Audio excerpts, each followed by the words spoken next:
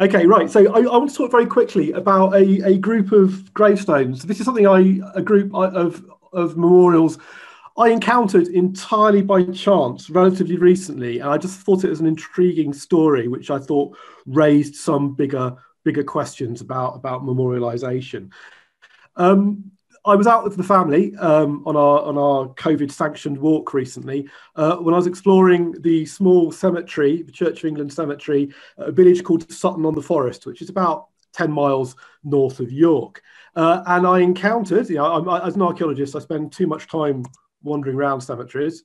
And I tend to stop to read the gravestones, and I encountered this group of gravestones, which superficially look like any other cluster of burials you might find in a late 19th or 20th century cemetery, but with a little bit closer inspection, it turned out they were all Polish. There's this distinct section of Polish graves in an otherwise fairly standard rural churchyard, rural cemetery. So I started trying to find out a little bit about why they were here. In terms of their chronology, the earliest graves are early 1950s, and the latest ones are actually 21st century. It soon became very clear that the reason why those graves were there was because of this thing here. This is the Eastmoor resettlement centre. Following you can see there's the village in the middle, and the cemetery is out on the western side of the village. If you look at the site I've highlighted as the settlement centre, you can see that distinctive triangle in the middle. And for those of you who spend too much time on Google Earth will know that normally indicates a former Air Force base or an RAF base. They're all that survives of the runways. Now, Eastmoor was set up originally it's an RAF base developed during World War II, but it was one of a series of resettlement camps which were established across Britain in the immediate post-World War period to settle Polish soldiers and their families, most of whom who had fought with General Lander's Polish Second Corps. There's a fascinating story about the Polish Second Corps. They were Polish troops who'd been captured by the Russians, imprisoned in Siberia. Then once Germany invaded Russia, a Polish army was formed in Siberia, a free Polish army was formed in Siberia. They marched down through Siberia, Russia, Iran, ending up in the Middle East, before a lot of them being deployed at Monte Cassino in Italy and ending up in Britain. They were formed, the army was the regiment was kind of reformed as the Polish Resettlement and Deployment Corps in 1946. And these were essentially units through which Polish civilians and military could be settled in Britain.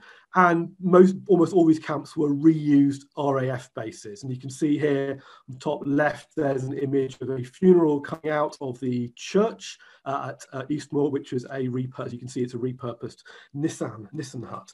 So there's a really interesting and little known story here. But I got very interested in actually kind of looking at the graves themselves. Now, what's interesting is I tend to approach these things with an archaeological eye, and you can see phasing amongst with this cemetery. First of all, there are a set of very simple and uniform graves. These ones here in the main picture, which are clearly made from the cheap. They're uniform. They're not stone. They're cast concrete with metal in armature. Some of them are starting to fall apart. And these seem to be the earliest phase of burials dating from the very early 1950s. But we can see phasing in the wider assemblage. As we get more into the 1950s, we see a greater diversity of burial monuments for the Polish civilians who died at Eastmoor. You see on the left this guy Józef Kłab. He actually has the Eastmoor Hostel written on his gravestone. But what's interesting, these are the great diversity of stones. Rather than making themselves, they seem to be commissioning gravestones from local funeral directors, but they continue to be, inscriptions continue to be written in Polish. We also see what looks like in places some of the earlier graves being removed, some of the earlier simple Polish graves, concrete graves being removed, and then later, presumably as families came into more income, came into more funds, replacing the old simple uniform graves with more individualized bespoke graves. So we're actually seeing, I think, a second phase of kind of monumentalization going on here. Also, we see the development of, I suppose, what you might call multi-generational plots. Whilst a lot of the Poles moved away from the area from the 60s, some stayed, and from further exploration, it's clear quite a few stayed in York, a lot stayed in West Yorkshire. And we're seeing families coming back to be buried here, often with what presumably were originally parents or grandparents, and we're seeing kind of sequences of family graves. Presumably these people aren't actually resident, but they're coming back to be buried with the first generation of immigrant in their family. And we're seeing some of the latest graves are 21st century. You can see they're still being actively maintained. And we're seeing some interesting changes, the shift from being entirely written in Polish to being bilingual with some text in Polish and some text in English. So there's interesting things going on there as well. There's other kind of stories to explore, and very much at the beginning of my journey trying to understand these monuments. For example, obviously as a Polish community, they are Catholic, but they are, and we've seen they have their own church at the Eastmoor resettlement camp. There was a permanent chaplain there. But they are being buried in a Church of England cemetery. Although it's not part of the immediate graveyard around the church itself, it is the Church of England cemetery. It's a new extension from the old parish churchyard. So there's something interesting going on there about decisions being made about where people should be buried. I'd imagine otherwise the nearest Catholic place where, or non-denominational burial ground would have been in York. So there's decisions being made. People would rather be buried locally than in a Protestant churchyard than further away in something non-denominational. Equally, there's a story here about the local community themselves who were happy to accept these incoming group with a different kind of religious confession coming in, accepting them into their own family burial ground. So there's an interesting story there about the relationship between these Polish immigrants and this local small rural community. As I've been poking around, though, it's one of these things where you can start pulling at threads and unraveling more complicated stories, because it's clear that some of the Poles from the Eastmoor settlement camp weren't all buried in this particular churchyard. For example, in York Cemetery, in the public graves, and public graves are graves where people couldn't afford their own single burial plot and were buried in groups. There is a burial of a guy called Mikołaj Przewodni. He's buried there actually alongside a former Yugoslav immigrant, this guy Vladislav Sondermeyer, who was also in another hostel, resettlement hostel, also near York, at another airfield at Full Sutton.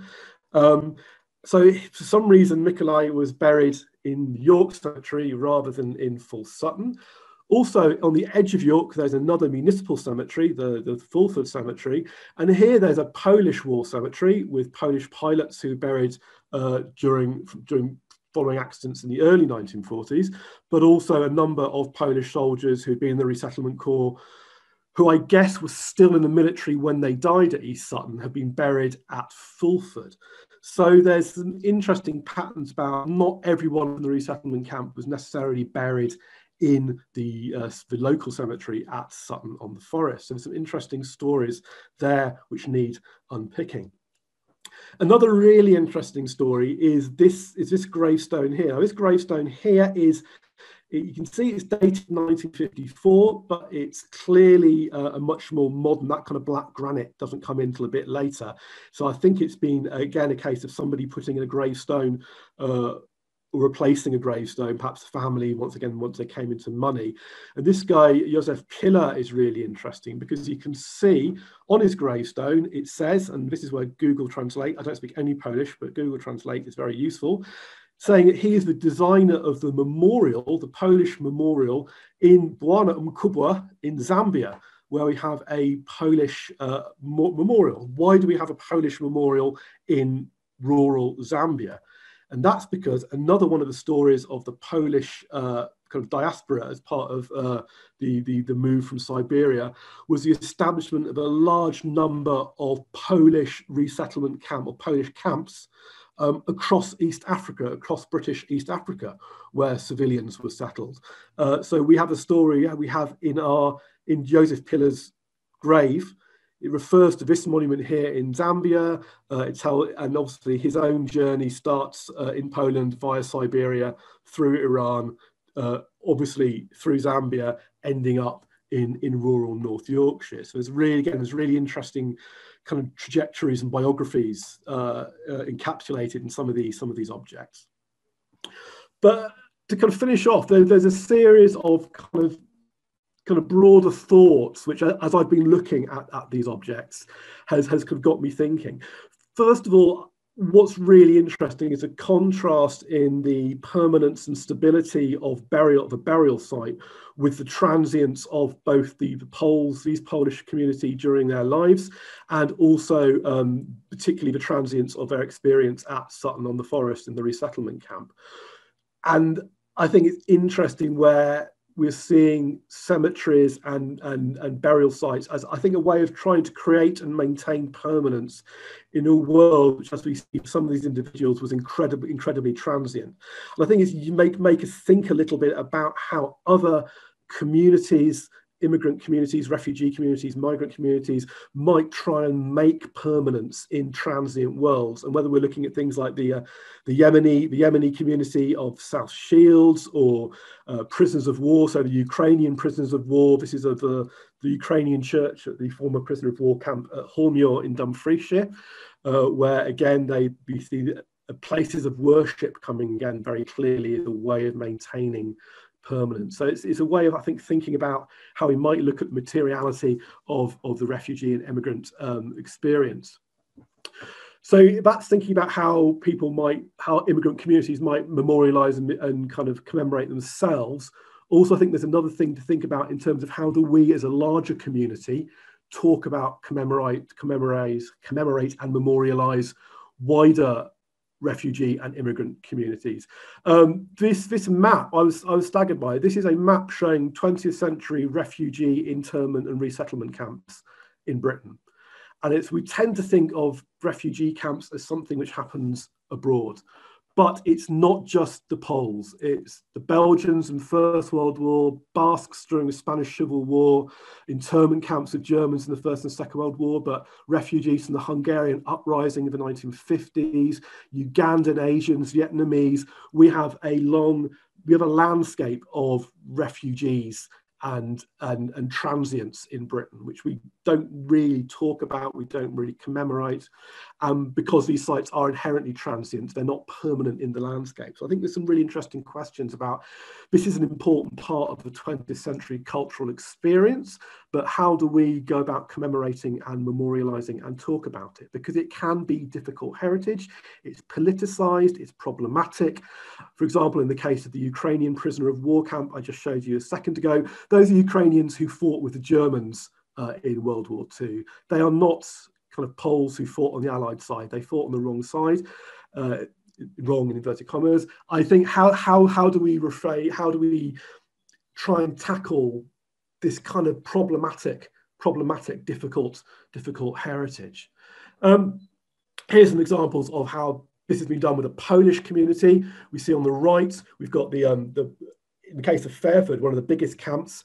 It's actually a monument erected by the Polish community within Britain to commemorate the site of the Polish camp. On the top left, you see this fantastic memorial to Wojciech, who was one of the mascots of the Polish Second Corps.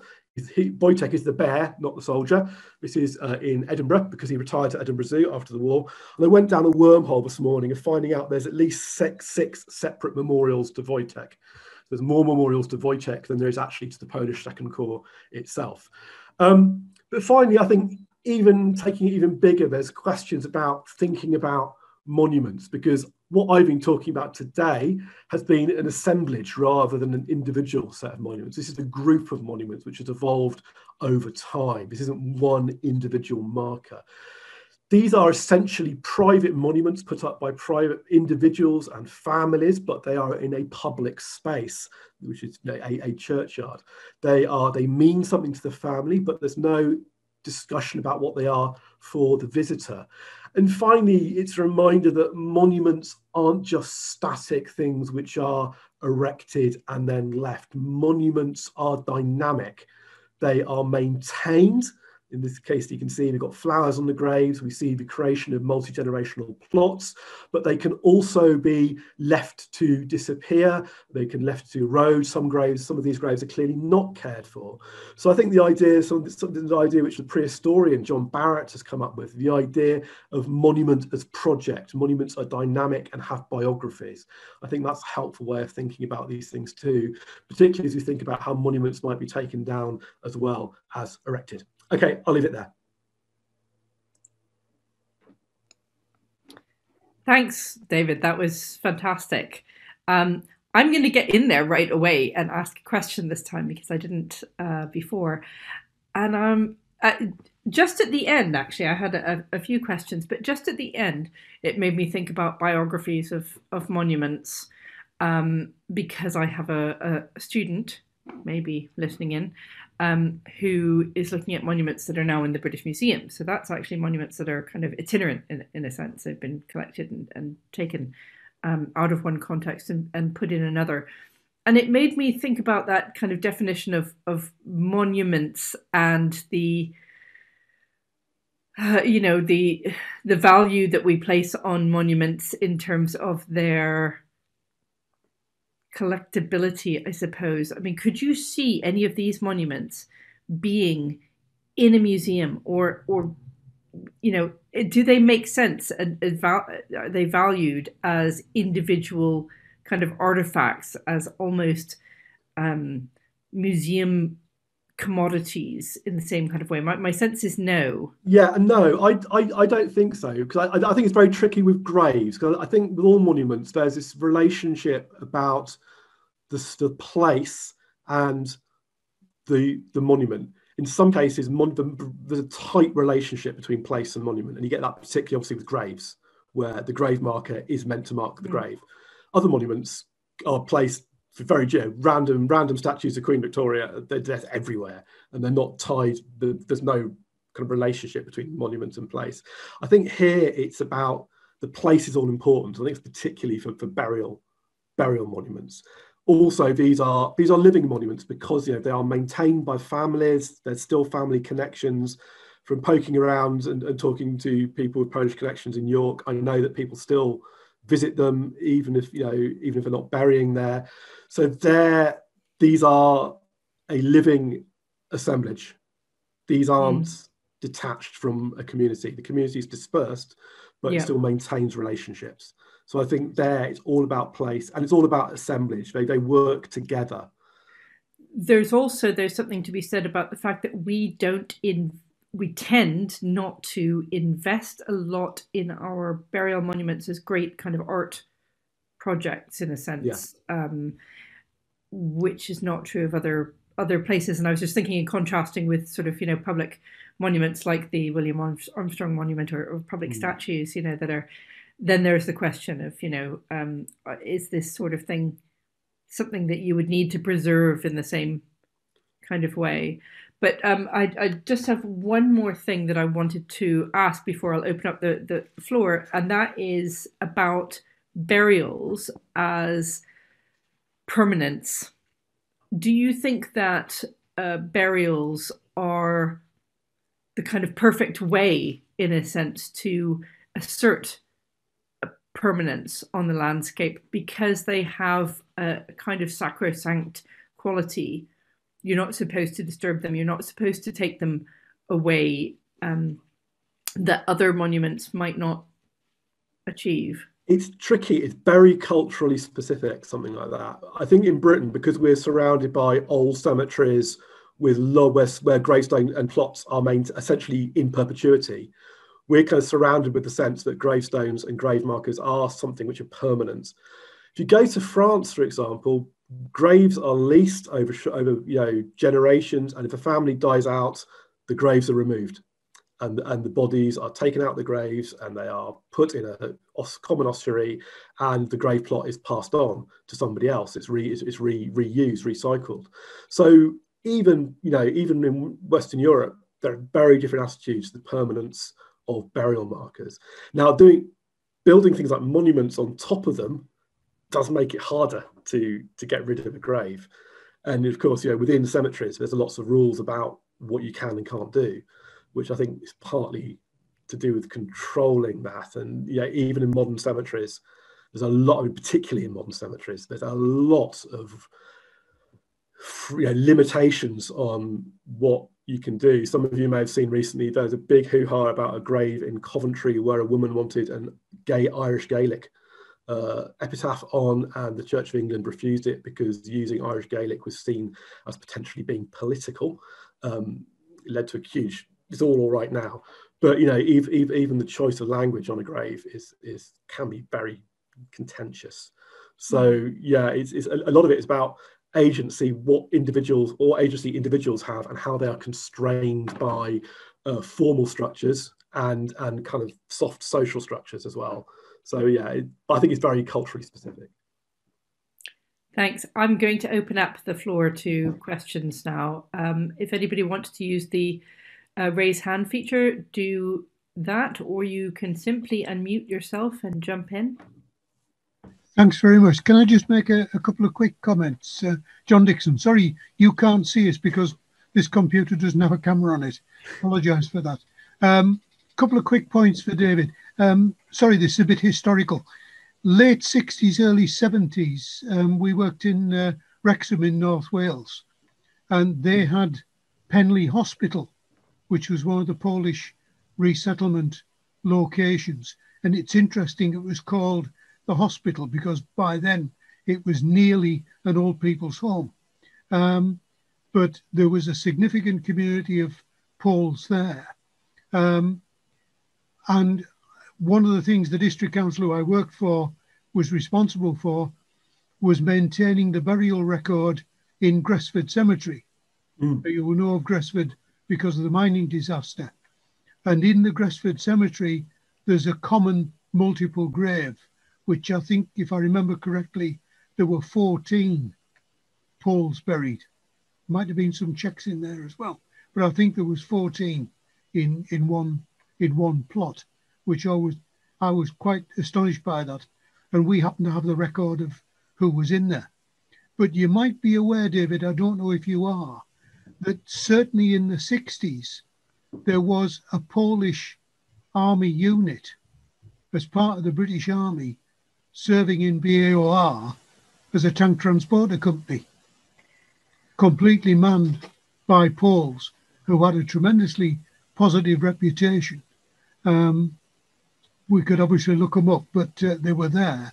And the second thing was, I believe some of the people at Penley were used for mine clearing on what had been trading areas.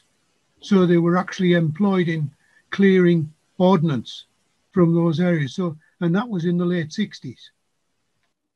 And Penley's an amazing place, obviously, because of the hospital. It had that Polish presence much longer than a lot of resettlement camps. But what's interesting is, I mean, as I understand it, the very last remaining buildings at Penley are either about to or have just been demolished. And they were recorded as historic monuments, but not because they were resettlement camp buildings, but because they were World War II buildings. And this is this kind of thing, is the graves. So are they on the World War II database, David? Yeah, I mean, I'd imagine it's all there. I've just got the copy of the recording report, which was done. You know that's held at York? Yes, yeah. But, it's interesting that the buildings of the camps are so transient, and it's only the burials which are kind of, at least at the moment, more solidly maintained. Thank you. Yes, thanks, John. Thank you, John. Natalie Wilkinson, you have a question. Hi, it's probably a little bit obvious, and now that I've written it down, it seems it, so forgive me if it seems a bit silly, but when you were speaking to the Polish community about the graves, was it more that it was a sense of creating a kind of permanence, or a having been resettled, having moved? Is it putting down roots? Is it creating that sense of community? Is it kind of making a place where their community can be established and somewhere to always come back to? This is what I'm trying to find out about at the moment. Right. I'm trying to kind of identify. I have a Polish friend in York his father was Polish Second Corps, but her family weren't at Eastmoor. They were at a different camp. And I'm starting to kind of put out links, but certainly reading around, and there's quite a lot of oral history being done on this, is, you know, one of the things that happened as they became more established is they went from things like communal kitchens to individual kitchens and cooking by themselves over time as individual family groups move from communal life to family life. Also, particularly the churches are, you know, the church is so important in Poland anyway. The churches are incredibly important, and these are converted Nissan huts, but they become a focus of social life, as well as with the kind of feast days and Corpus Christi and things. They're much more important than just, you know, we would see as just a church. They're the centre of the community. It's clear from the pictures. There's a lot of archive pictures of these things. The amount of investment the community are putting in. So there's clearly a sense of making place. Equally, I think there's a sense that people didn't want to stay trapped in the camps. They wanted to move on. They wanted to build new lives as well. So, this is something I'm just at the beginning of at the moment, just starting to find out about. So it's fascinating. Yeah, something I want to find out more about. Yeah, it's really fascinating. I know there are some Polish families in Eastwood, or there were sort of Hilltop and Eastwood area, just sort of in the Notts area. Yeah, I mean, I spent some of my childhood in Reading in Berkshire, where there's a big Polish community, and, you know, they'd actually taken over a former Church of England church, and it was a Polish-speaking Catholic church entirely for the Polish community. I used to cycle past it all the time. So yeah, it's interesting I'm interested in thinking about how these groups might start building once they're out of the camps and becoming established. You know, West Yorkshire, for example, a lot in West Yorkshire.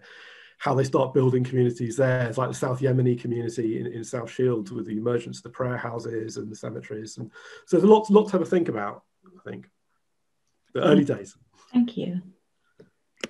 So just to say, Richard Pearce has pointed out that graves aren't sacrosanct in the UK, and there are lots of gravestones that have been removed to the periphery. I actually know this because I went walking in a graveyard just today where that happened. Actually, it's St Margaret's that we heard about last week, and lots of gravestones to one side. But yes, I suppose it's not so much the legal thing that I was thinking of, but just the kind of, you know, the imagination of it.